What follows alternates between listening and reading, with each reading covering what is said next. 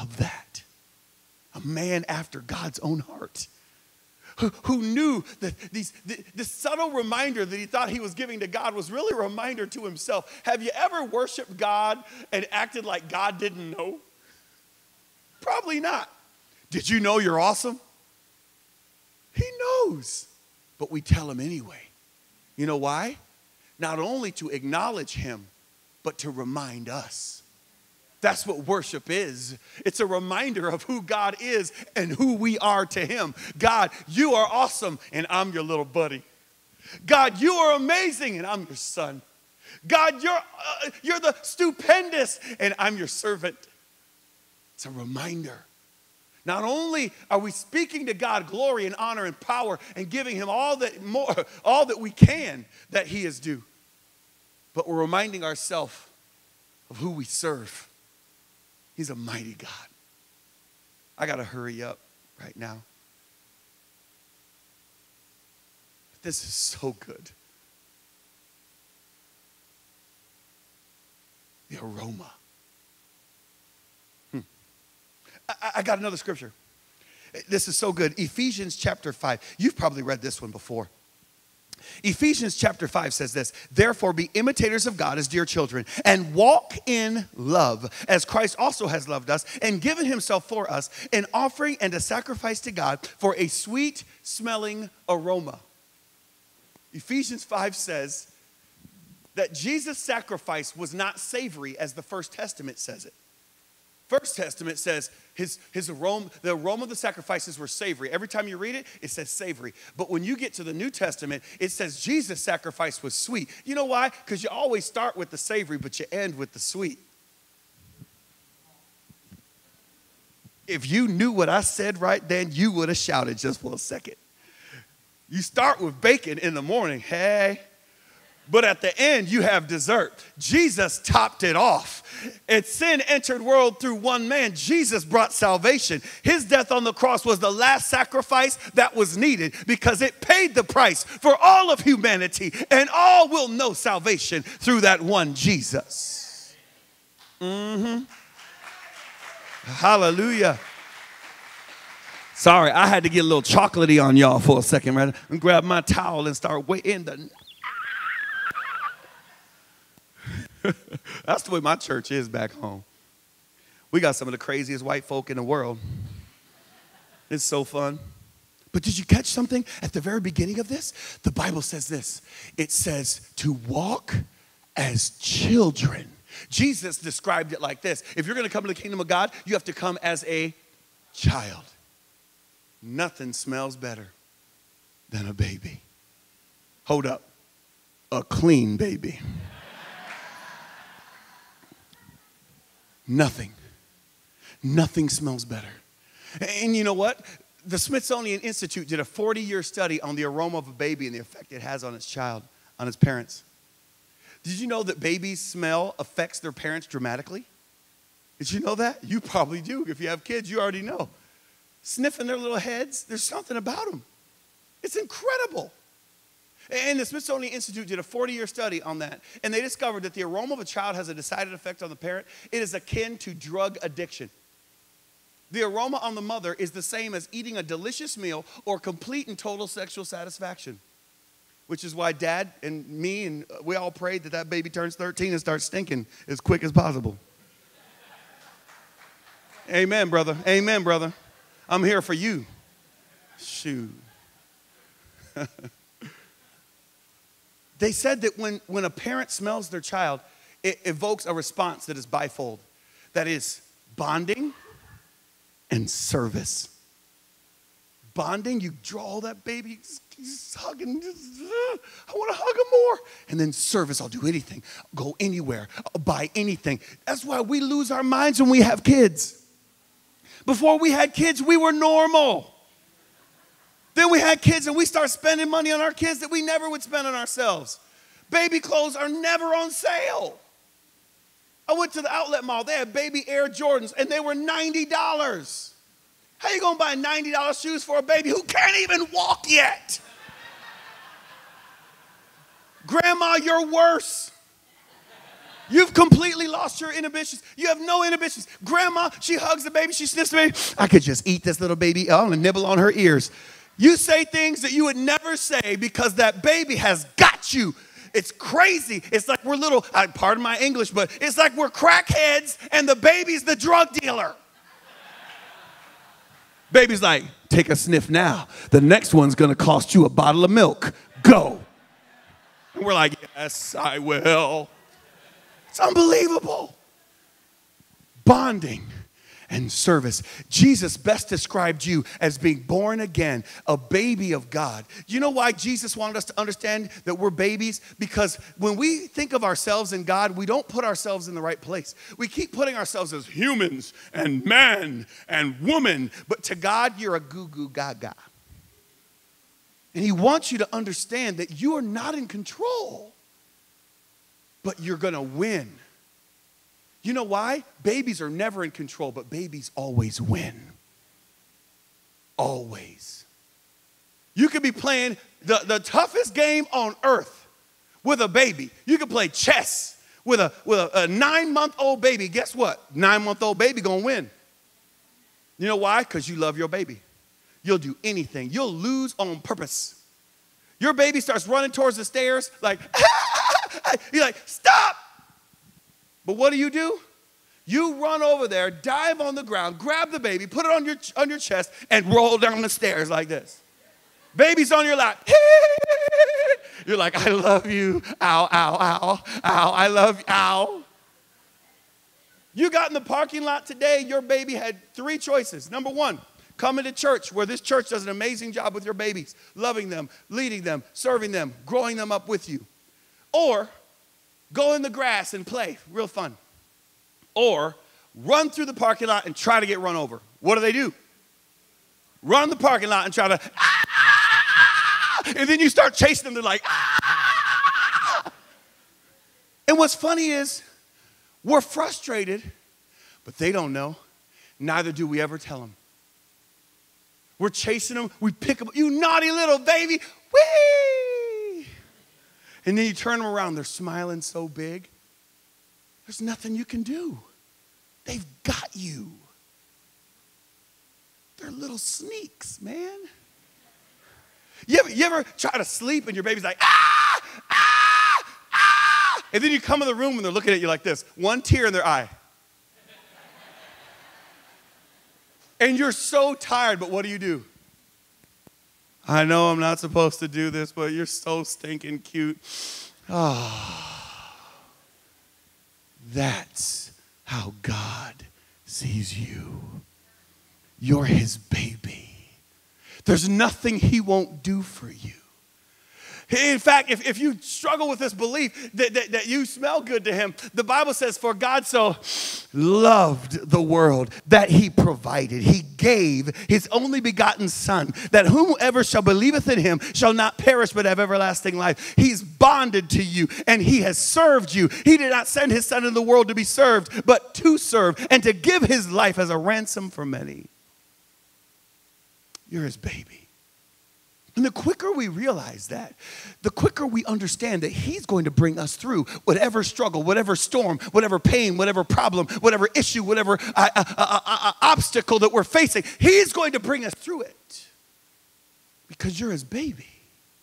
I got to hurry up. I do. There's one more passage I want to give you. It's so good. It's in Corinthians, in 2 Corinthians chapter 2. This is what it says. One of my favorite scriptures. Now, thanks be to God who always, somebody say always. Say it again, always. Who always leads us in triumph in Christ and through us, hold up, diffuses the fragrance of his knowledge in every place. What? For we are to God the fragrance of Christ among those who are being saved and among those who are perishing. To one we're the aroma of death leading to death, the other the aroma of life leading to life. And who is sufficient for these things? Wait, hold up. What you're saying, preacher, is that I have an aroma? Yeah. Scripture says simply this. There is no distinguishing to your God, your Father in heaven, between your aroma right now and Jesus. Not only are you Jesus' brother and sister, but you're God's baby. You're his baby sister. You're his baby brother. And the Father says, I can't distinguish between Jesus and them in my love. There's no distinguishing. Do you know how big that is? That totally changes our understanding of our purpose and our identity. That not only are you God's baby, that he loves you just like Jesus. That he loves you just like his perfect son. I am not Jesus. I'm a bad baby. I'm a naughty baby. Some people would say, you know, when you're the naughty baby, you're the black sheep. I don't know why the bad sheep have to be the black sheep. There's plenty of bad white sheep out there too. But man, there's no distinguishing to your Father in heaven. No matter what you've done, his love for you is that of the same of his own son. There's no distinguishing. Wow. Oh man, I could go for hours just on that revelation. Just on that. That the covenant establishes an aroma of anointing, an aroma of identity. And get this, an aroma of hierarchy. That Jesus is above all and over all, but we identify even in aroma. Why is this so important? Because shepherds, that's why. Come on, give me a piano player up here, make me sound spiritual. Shepherds. All of you here that have sheep that are shepherds, you already know that if you have an abandoned sheep, a sheep whose parent maybe was slaughtered or parent was injured, that the only way you can get a baby to suckle with a strange mother is aroma. And so what the shepherds will do is they'll shear the mother that they want to feed the baby. And they'll take the wool from the mother and slap it on the baby and duct tape it. It's so funny. They'll duct tape it on the baby for 4 days. That plays right into the Passover, but anyway. They'll duct tape that wool on the baby, and the baby will run around, yeah. And you know how little baby sheep are, they're hilarious. And finally, after 4 days of the mother going,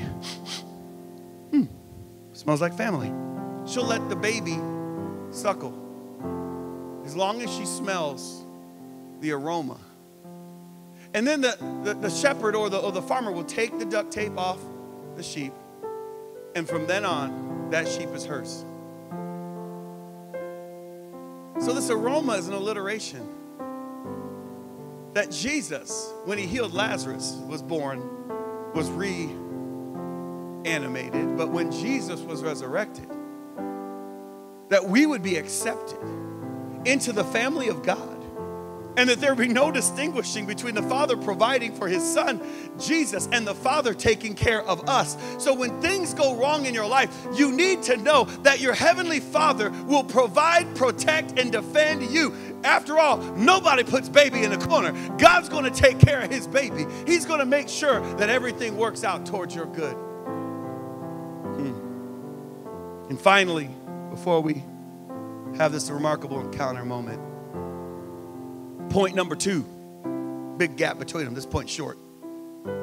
Remember your history.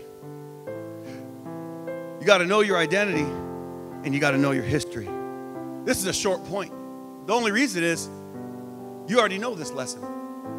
This lesson is basically this. Has God ever failed you? No. People have failed me.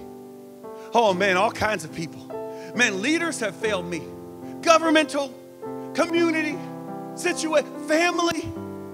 Everybody's failed me at some point, but you know who's never failed me? Jesus. God has never failed me. He's never left me. He's never forsaken me. He's never turned his back on me. He hasn't tripped me, trapped me, or dumped me. He loves me and he loves you. And there's nothing he won't do for you. He's crazy about you. That's why I made the t-shirts. Because I want Christians to know the truth about themselves, that you are God's favorite, that he's in love with you, and there's nothing he won't do for you. Nothing. You're not his man. You're not his woman. He doesn't expect you to do everything on your own. You're his baby. And He wants to provide and take care of you. It's true. I want to swipe that cute little baby right there. Just swipe, just swipe.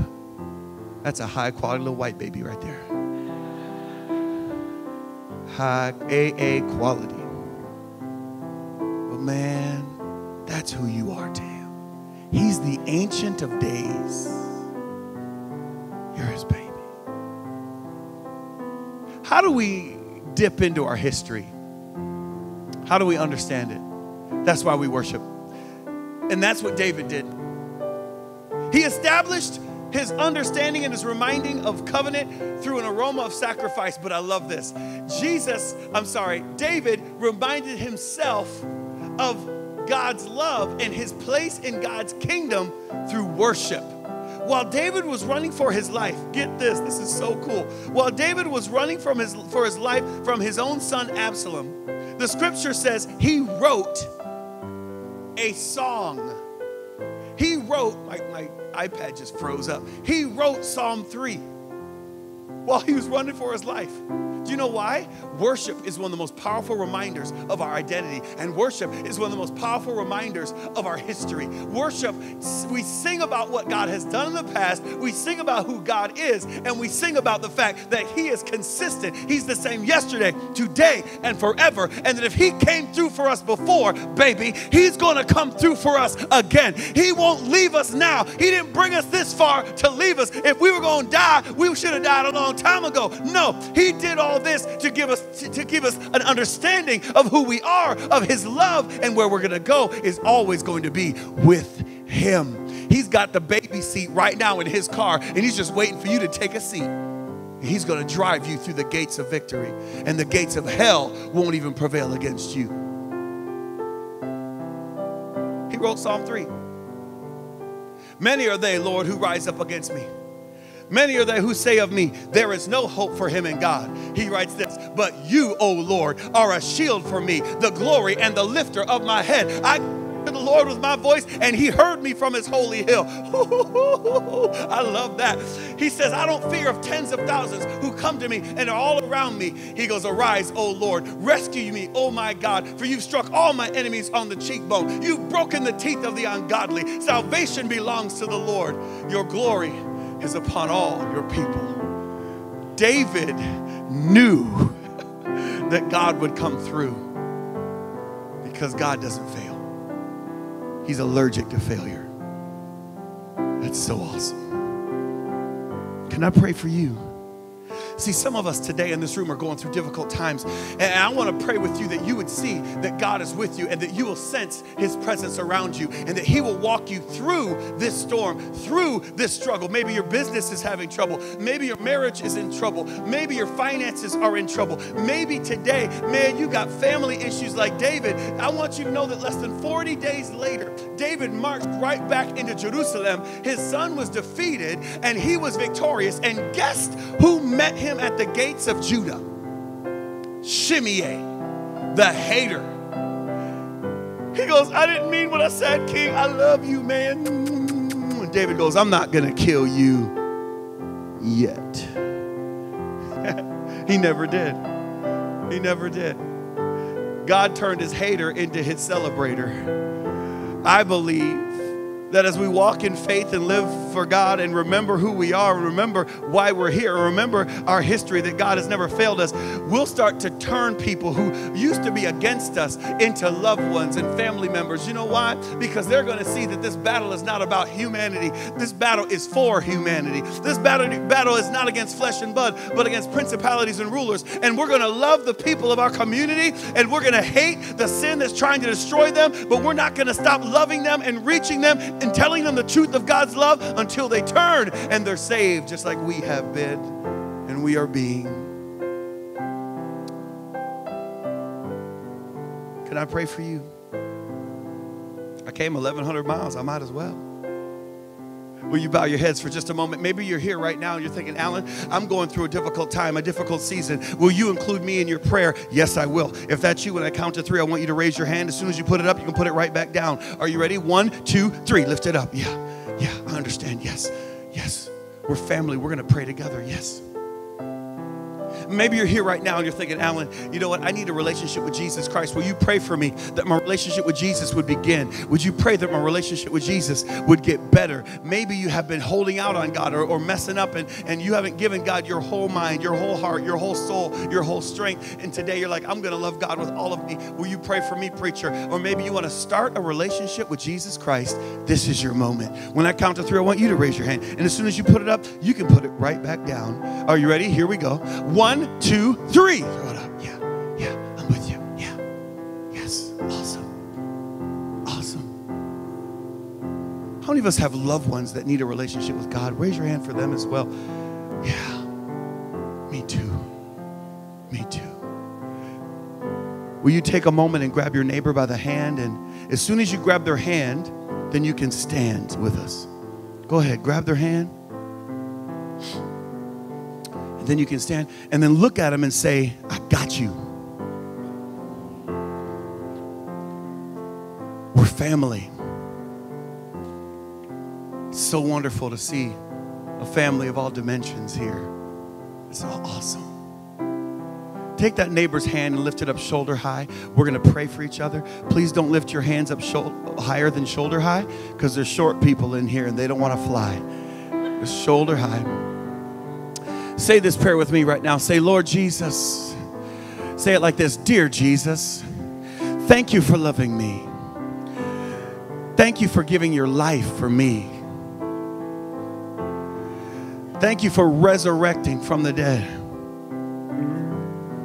so I could have new life. I need your forgiveness to take away my sin. I confess today that I'm a sinner and you're the hero. I need you, oh God, to have me in your family as I have you in mine, now and forever. In Jesus' name. Now, Father, I pray for my brothers and my sisters in this room, Lord, so many of which, Lord, are going through difficult times and seasons. And Lord, we've done a really good job of hiding it from the people around us and not trying to worry them with our concerns. But Father, we know that you, as David wrote, we can cast our cares upon you because you yourself will take care of us. Father, I thank you that you don't assign our care to some lackey or some angel. But Lord, you assign our care to the Father. And so, Lord, I thank you that you're taking care of us. That, Lord, there's a plan at work for us. For, Lord God, you care. You care. Father, I pray that you would provide your care to marriages, provide your care to finances, provide your care to educations and mindsets, provide your care to physical ailments and maladies for healing. Father, provide your care to those here that are going through difficult times and seasons emotionally, physically, Lord, spiritually, that you would bring us about complete and total victory. Father, I pray today that you would minister to our brothers and sisters, healing hearts and minds and restoring us as your children, in Jesus' name. And everybody say this, amen. Amen. I want you to hug the person on your left and the person on your right and tell them this, you're stuck with me for the rest of your life.